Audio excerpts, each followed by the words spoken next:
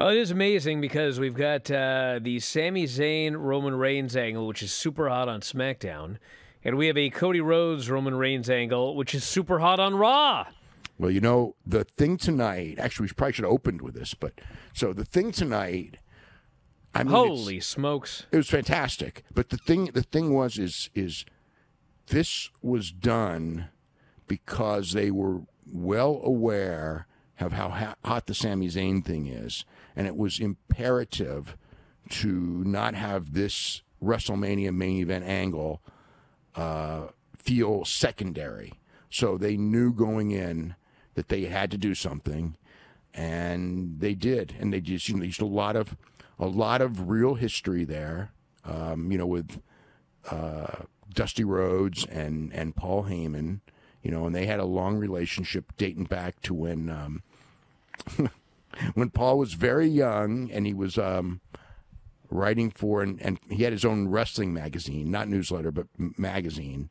And, he would fly to different places. He would fly to Montreal to watch the Garvins and the Rougeaus and things like that. And he flew to the Carolinas, and Dusty was booking. And he would just kind of go in the room before TVs, and he was just in the room.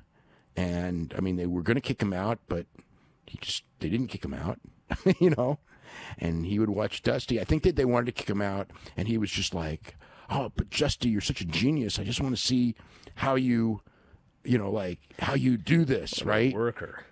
Oh, incredible worker, right? And, he's just putting Dusty over. "I just want to watch and see your genius in action." And Dusty just, "Oh, man, yeah, come on in." And so he would do that. And that was how he studied being a booker when he was like, goddamn, like 19, 20 years old, Dusty Rhodes in the Carolinas. That was his, I mean, he learned from everyone. That's the thing that Paul learned from everyone. Don't get me wrong, but that was one of his big things was being, I wouldn't say mentored by Dusty. Maybe he was, but just doing that and kind of learning that aspect of the game. And, the Dusty and Paul went back and forth. And the only thing that surprised me in the promo was when they were talking about in 2000 and Dusty was broke at this point. There's a story, and Cody's told the story before, but Cody had just gotten out of high school, and him and his sister wanted to go to Hollywood. I mean, his first thing was not to be a pro wrestler, although he was around pro wrestling from childhood. When Dusty did Turnbuckle Championship Wrestling, Cody would referee and things, so he was around it, and he was a fan of it. But he and Dusty also wanted him to be an actor because he was a good-looking guy, and so him and his sister went to. He didn't want to go and do college wrestling. I mean, he had a shot. He had a Penn State scholarship or offer or something, but he, after high school, he didn't. He just was not into following up on the amateur wrestling. He was a very good amateur wrestler. But then he went to Hollywood, and Dusty was broke at the time, and Dusty sold his Rolex to finance him and his sisters going to Hollywood, and their acting lessons and things like that. So they did acting for a while. It's probably in the long run, I think Cody would, because of the acting coaching that he got, I think that's really helped him in the last 5 years. And more, but especially in the last 5 years, as far as being a character in wrestling and projecting and things like that. I think that's helped him a lot. So, but the thing was, so Paul's going through the whole thing, Cody actually, is that we were broke, and you asked Dusty to come to a show and do an angle with Steve Corino, and you would pay him and all this, and you got Dusty's confidence back up and all that. The thing that surprised me, because it was 2000 is what they said, is I was sure he was going to say, like, you promised to pay him, and I thought he was going to say, of course you never did. And he didn't say that. He said, and you did. He kept his word. You kept his word. Which means Dusty was one of the only guys paid in 2000. Yeah, but I mean, the whole thing is like, I remember ECW was so short on money, and Paul was, but I guess he respected Dusty enough, or whatever. He paid Dusty, and then, when Cody was starting out, Paul was, Paul was pretty, I don't want to say close with him. I don't know the exact relationship, but he was definitely, Paul was definitely a guy that Cody went to when he was first starting out in wrestling, for advice, as many people do. And, really wanting to be, what his father was, or he wanted to be a superstar really, really bad. He wanted John Cena, Sting, whatever it is. That was his goal. And, obviously he had years and years and years of frustration. And, and now he's going to main event WrestleMania, which never would have happened if he never left. I mean... he also had a line in there, Cody did, about how he goes, before I came here, I was somewhere else causing some trouble. And then he had a line about how, you made this work or something like that. He had some line about it. Paul's involvement in him coming back? I guess, yeah. Maybe, I guess Paul must have had something to do with it and just, He did. Well. He did, yeah. There you go. Yeah. I mean, Paul's a smart guy. Paul's and it everywhere. made sense for Cody to make that move when he did. It was the best thing for his career. It was the best thing that ever happened for him for his career. And I knew it would be, but I didn't know it would be this good. I knew it would be when he did it because WWE needed that jump because everybody was going in the other direction. And I didn't know if they would go all the way with him, but I did know that they were not going to pay him that kind of money. And when he came in with the goal of winning the title, the way he projected that goal from day one, it was like he kind of has to win the title at some point. Now, did I know it was going to be WrestleMania the next year? No. But I do think that, even then, I think the idea was he would win the Rumble and win the title pretty early on. And, the pec injury actually made it better. It's like a very unfortunate injury. He had some momentum, but, everything works out for him. It doesn't work out for everybody perfectly, but Cody's moves and his timing have all worked out because if he never left, and here's the thing, if Dusty hadn't died, Cody still may have left. I don't know if he would or he wouldn't, but that was what set it in motion. Is he's doing Stardust and then Dusty dies. Okay, while he's doing the Stardust character, and the Stardust character was nothing happening, going nowhere. Whatever. His father dies. Now there's all this sympathy. He needs to turn babyface, and they just have him do the Stardust character, which was frickin'. I just remember when it was going on. I was like, this is stupid. This is so stupid, keeping him in the character. I did not know at the time that, he was publicly going like, oh, no, I have to finish what I started. He was actually defending them at the time. And it was just like, no, this is stupid, doing this. The people want to cheer you now. They don't want you to be a gimmick now. It's like everything changed when your father died. But, he did that. And eventually he got so frustrated with them not taking the gimmick from him that he quit, and he was just going to go to the Indies and end up in Ring of Honor. But if he had stayed there, he was just going to be a career mid-carder. That's the reality. He'd have never, I don't say never because you never know, but I would not expect it. But when he went there and he went to AEW and became a star and was the first star to jump from AEW to WWE and kind of a flagship guy, it was like he came in and, it was just, he got that great reaction at Mania. And, it's all been successful. And, the other thing, too, is that, we talk about, nobody's a draw, blah, blah, blah. It's the brand that draws. Well, he's a draw. Sammy's a draw, too. Obviously these SmackDown ratings. But Cody is a draw. This weekend, they had house shows in Columbus, Georgia, and Pensacola. And they were, the advances were, the same... 2,000, 2,500 that they do everywhere else. In fact, it was lower than usual. The advances were not good. They weren't. I'm not saying they weren't bad. They were okay. They were normal house show advances, or maybe a little bit lower than a normal house show advance. Cody wins the Rumble. Then they announce, that Cody's working those two shows, and they did the all-time record gates in both cities. In Columbus, Georgia, and in Pensacola, Florida. about 6,000 people in both shows, a little under 6.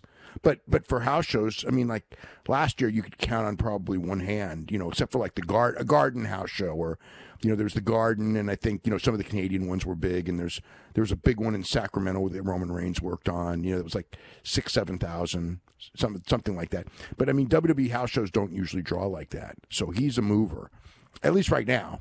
And and WrestleMania is going to be big, but so yeah, that's the. It's in his merch. Remember the merch in San Antonio? He was the #1 merch seller over Rumble weekend. So, I mean, like he's a legit star right now. I mean, he's been a legit star for years, but he's at a different level of star now than he's ever been. Then we had the Cody segment, which was just awesome. Cody acknowledges Sammy. It's one of the best segments that they've done in a long, long, long time. Fantastic stuff. Both of them were. But is this, when this one was over, it's kind of like, after, like, I don't know that Paul should be the person in charge of creative. I don't know that he shouldn't either.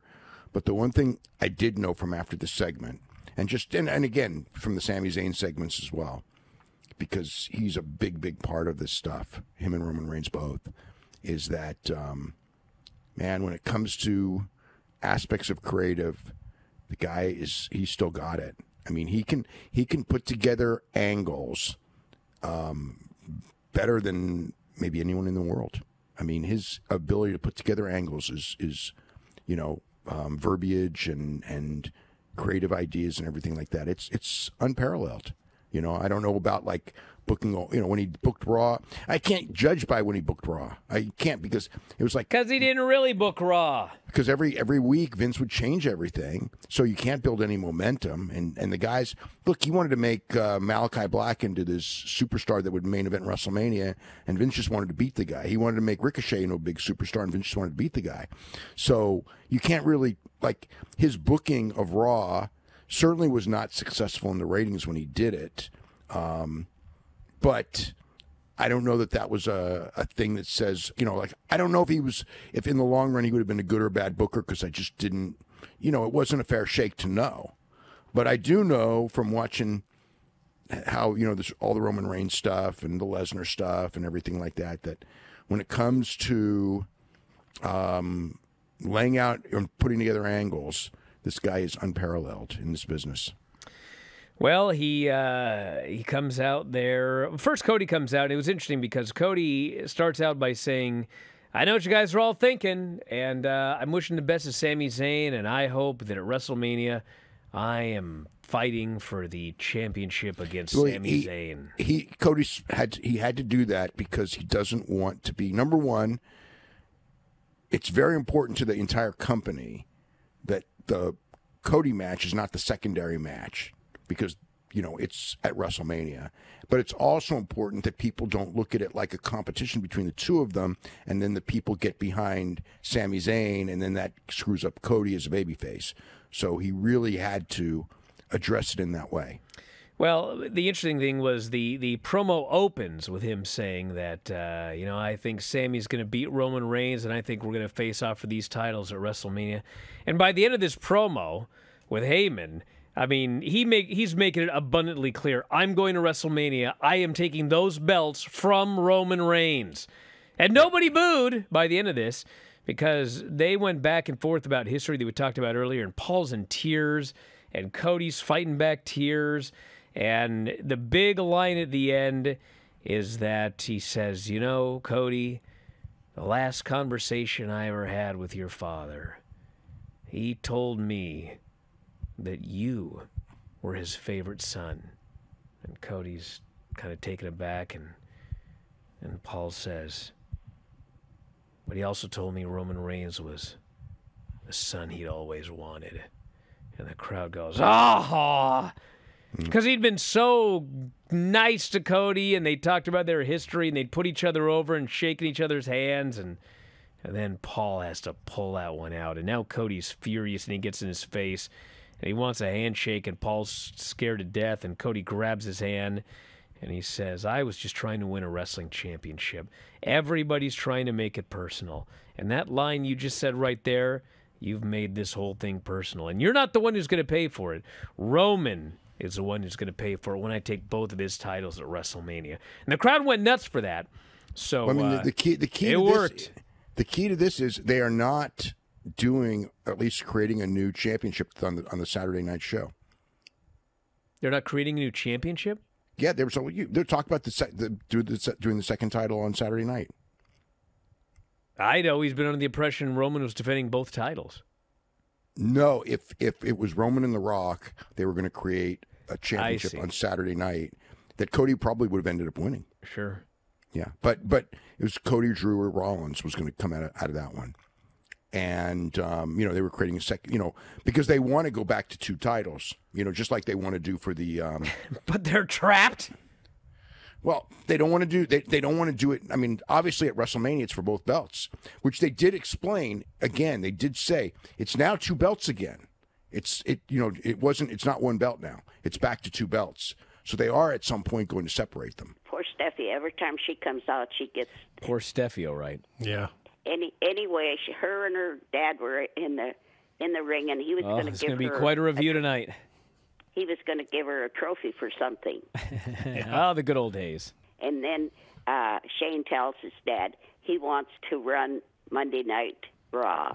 This is insane. Meanwhile, there's gigantic news in the world of wrestling that we're not talking about because we got to talk about a Raw from 25 years ago. Yes, Granny? Can I stay long enough to hear what the news is? I know what it is. Well, we don't know what the news is officially, Granny, so just tune in tomorrow. No. What a crummy show. Wow. What do you want me to do about it? What the...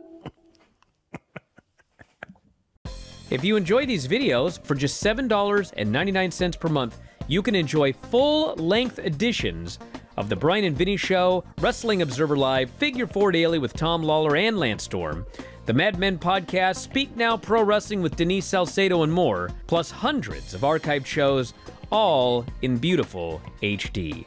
Don't miss out. Join us today.